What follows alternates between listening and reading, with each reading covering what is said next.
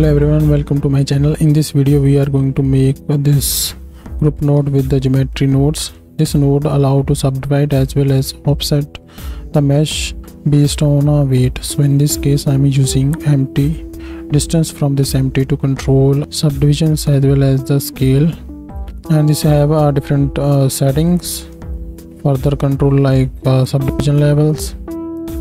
Then you have this offset radius, then the individual XY scale,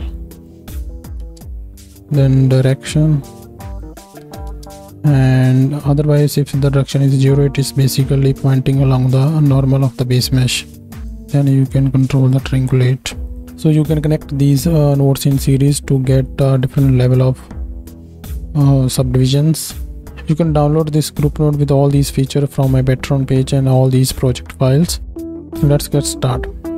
Then I'm going to add a plane. So let's add the geometry nodes.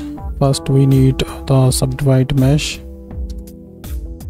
So let's enable the wireframe so that we can see the number of subdivisions like so.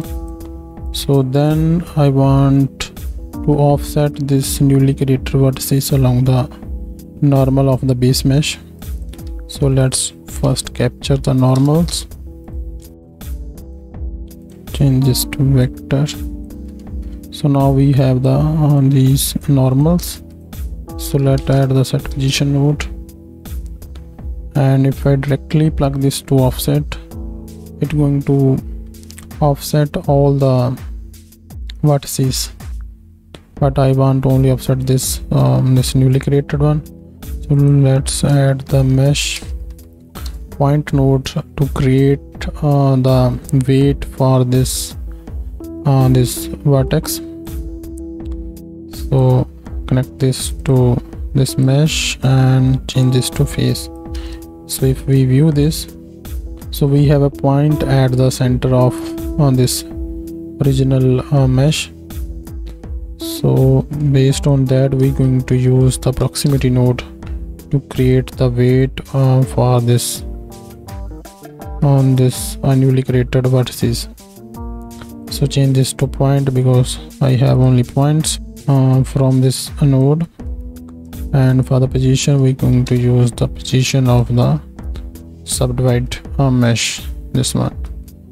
Now if I add the math node, vector math node, and change this to scale and plug this distance into the scale, we can see that we are affecting the only these vertices, but I want the effect in opposite. So let's add the map range node, change this to 1 and for other is 0.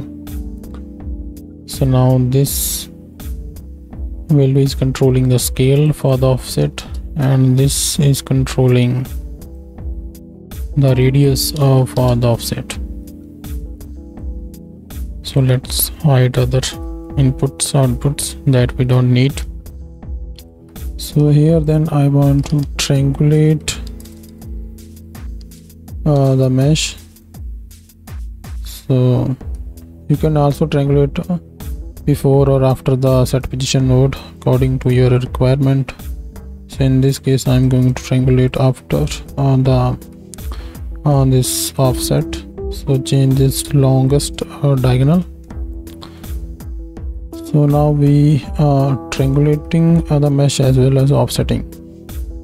So another thing we can add here is that let's add the math node, and if we add something to this normal we can basically change the direction. So if we add something, we are changing the directions, but we also changing the scale. So let's fix this, change this to normalize. So we are now only changing the direction. Scale is controlled by this value, and we also want to control the scale for all the XYZ direction. So let's add this, change it to multiply this to 1. So now we can control the scale for XYZ direction. overall scale is controlled by this value. So we have all this setup. So here, and so let's subdivide this plane. Now I don't want to offset or subdivide this all the faces of this face. We want to only subdivide few of them. So to control that, we need to add the separate geometry node.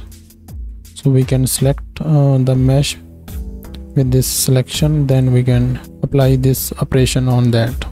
So let's plug this to geometry and this to this input, change this to the face. Now based on this selection, we can select the part of base mesh with this selection, and the inverted we can join with this with the selection. So basically we have added all the things.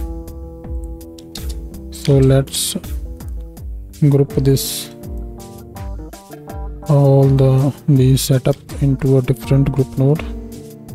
So here, so first we want is the selection, then is the subdivision level. Next we want to control the radius, then the scale, then on the XY the individual scale, also the direction, and here I also want to control the triangulation. So let's add the switch node. So plug this into this and this into this, and then so now we can control this triangulation outside from this group node. So okay, let's rename all these inputs.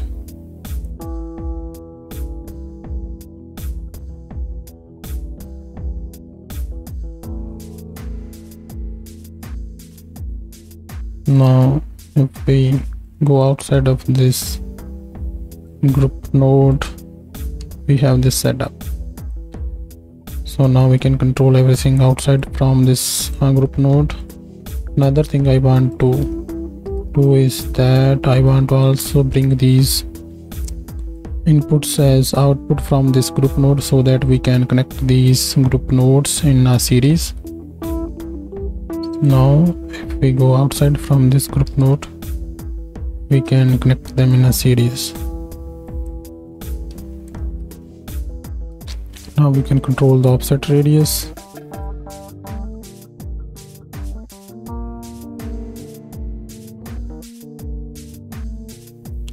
Now here you can change different modes, the triangulation, to get different patterns.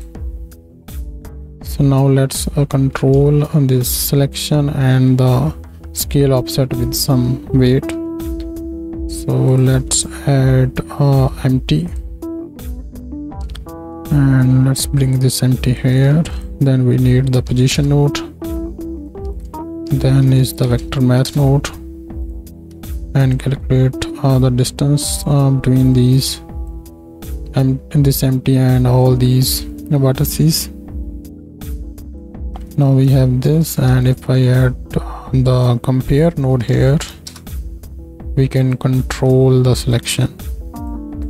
Change this to less than equal to and plug this to selection. Let's maybe 0.5. See, now let's also add math node to and divide this with the scale, so that we can affect the fall off with the scale of this empty. Now we are controlling the selection with this weight. Let's control this scale offset at the map range node.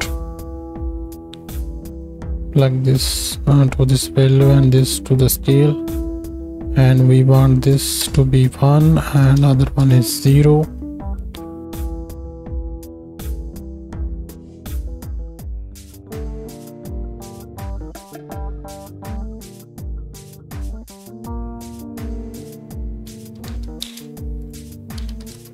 Okay, so let's delete this plane. So let's add icosphere, and let's scale this empty down. So we have this effect that I've shown in my intro video.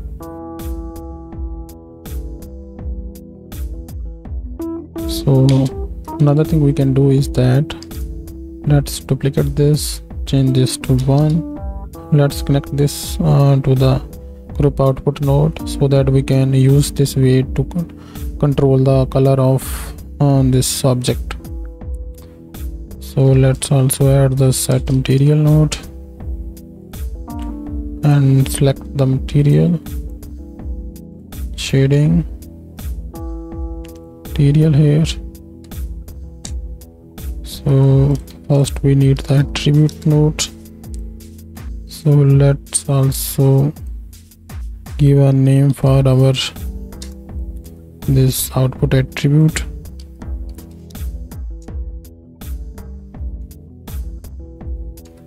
See, we have this weight in the material, so let's add the mix RGB node, connect this to this and this to the material output. So change this color to white and this to this purple color,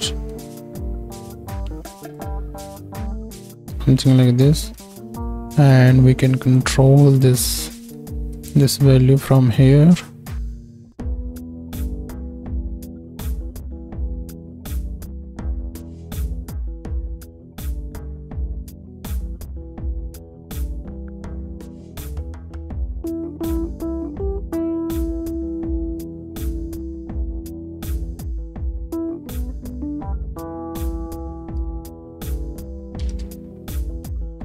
And you can create different pattern just by changing on this settings of this triangulate node.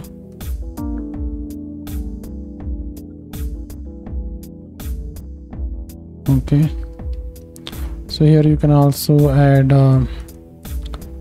mesh to curve node to convert these edges into a curve, then use different material to create these boundary lines. So, and the number of subdivision you can control just by plugging different these nodes in a series.